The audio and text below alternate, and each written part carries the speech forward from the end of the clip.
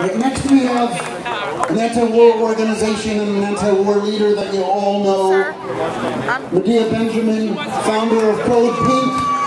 She's recently come out with a new book on drones, which tells you all the information you want to know about robotic war. This is Medea Benjamin.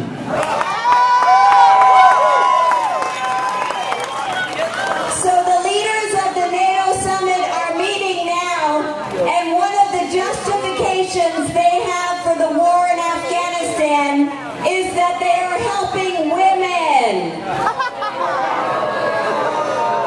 So we are here to tell the leaders in the summit what women really want.